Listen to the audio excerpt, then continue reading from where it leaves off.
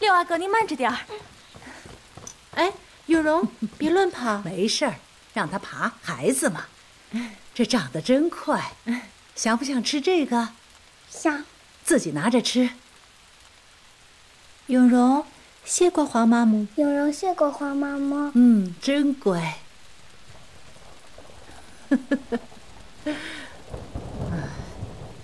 孝贤皇后的丧仪，虽然有旧例可以比照，但皇帝如此隆重处置，你们也要精心。太后说的是，家妃有孕，各府里有年迈的老福晋，怀着身孕的福晋，须得仔细照应才是。宫里的奴才们，平日里归各宫管制，都还好说。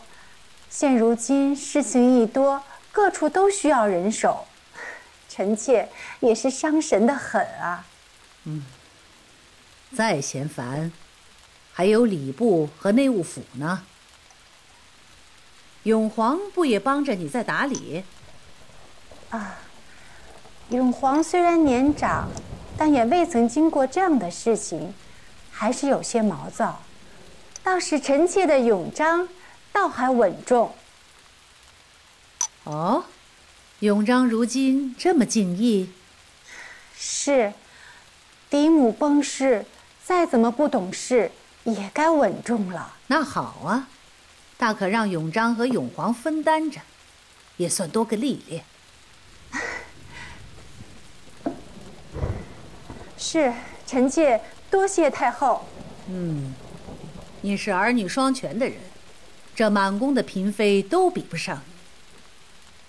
哀家听说，孝贤皇后临终前还举荐了你为继后呢。想是传言有误吧？臣妾哪里配为继后啊？没事儿，坐下说吧。是。如今后位虚悬，有人的心思怕是愈发藏不住了。纯贵妃这几日领着嫔妃命妇祭拜，格外的讨好笼络，嘉妃他们对这纯贵妃也是百般的巴结。怕是纯贵妃对后位已经动了心思了。如今宫中就我和她是贵妃，她儿女双全，又有孝贤皇后临终前的举荐，她动心不为过啊。纯贵妃所仰赖的，不过就是2个亲生的皇子和1个养子。可姐姐你别忘了，你是出身后族，又有皇上的情分在。如果真有继后，也应该是姐姐你啊。我从来要的都是情分，而不是位分。既有情分，又有位分，那才是两全其美。当初皇上选嫡福晋的时候，那把如意已经交到姐姐手里了。要不是先帝阻拦，姐姐现在就已经是皇后了。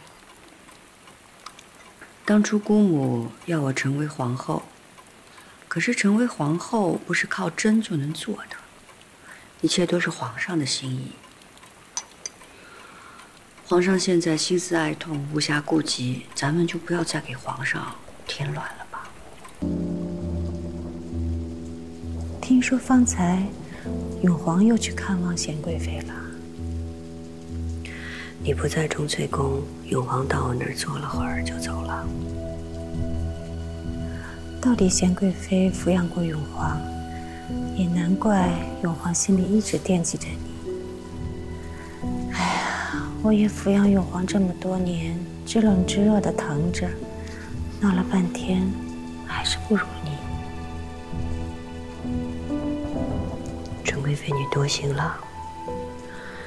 我养了永皇这么些时候，他就惦记着，何况你那么疼他。永皇是个孝顺的孩子，自然会记得你的养育之恩。在永皇心中，你的养育之恩也不减。说来，贤贵妃没有自己的孩子，永皇对你多孝顺些，也是应当的。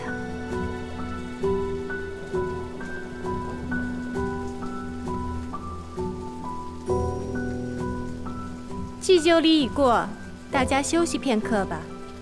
本宫让御膳房熬了些八宝甜汤，大家都可以用一些。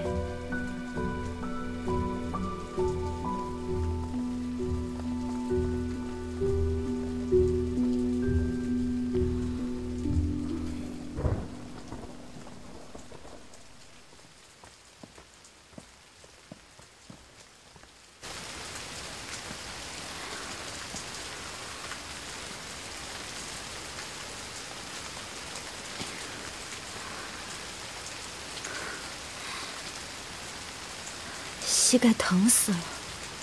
咱们啊，快去快回，免得落下话吧，说咱们对孝贤皇后不敬。姐姐慢点。孝贤皇后去了之后，皇上跟换了个人似的，变得喜怒无常。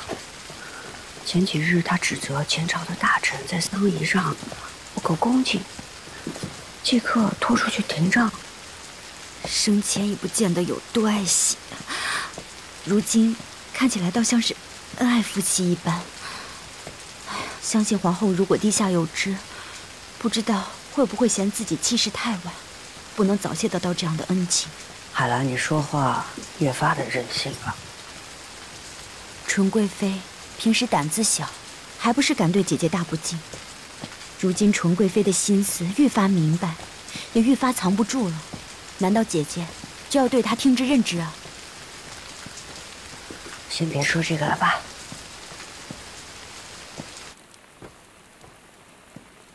妾身给您准备了参汤，您喝点参汤提提精神吧。妾身还为您准备了热水，刚才看您跪了大半天了，您扶扶腿。弄这些老尺子做什么？我得赶紧回皇额娘的灵前守着。皇额娘崩逝，帝姓之中唯我居长。这回我这个长子不在，像什么样子啊？您这辈子就是被长子2个字困住了，又不是轻点儿。又不是铁打的人，歇一歇又怎么了？您得空还得往贤娘娘那里跑，您好歹也得顾着纯娘娘的面子呀。哼，纯娘娘自己有亲生的儿子，哪怕为我娶亲，也只选了你这样伊拉里氏出身的小姓小族。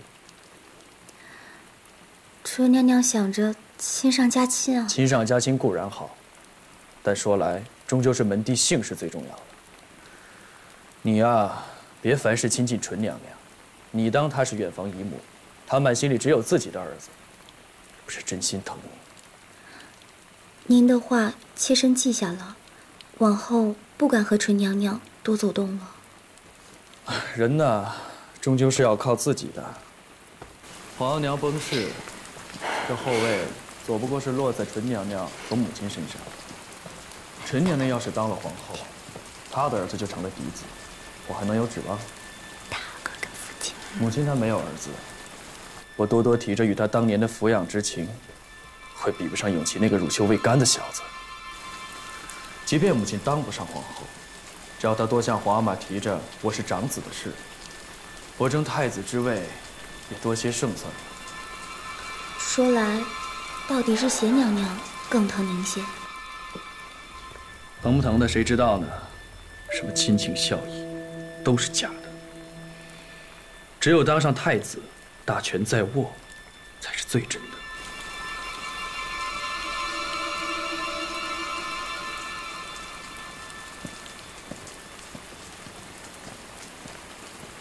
哦，对了，傍晚我会去安华殿上香，会回去晚些。是，今儿是额娘的生忌，到时妾身陪您一块儿去吧。你我同去太过典眼，免得被人抓住画柄说不敬嫡母。我自己去便好。是。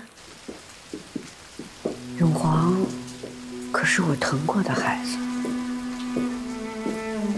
他怎么会？我倒觉得这样的大阿哥反而更像是一位皇子。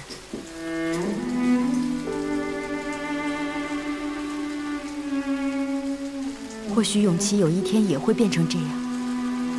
但在这宫中，所有母慈子孝、兄友弟恭，从来不过就是个笑话，不过是写在死后功德里面的溢美之词罢了。海兰，你说这话太让人灰心了。是挺灰心的，可是我说错了吗？早先圣祖皇帝时候九子夺嫡是什么样的情形？先帝又是怎么对待他的手足？这些人都逃不过。如今永皇是如此，纯贵妃不也是如此吗？姐姐，我知道你对后位没有心思，但是纯贵妃一副势在必得的样子，难道你真的不想点办法？先看看纯贵妃，她还会做什么，再说吧。此事耽误不得啊，姐姐。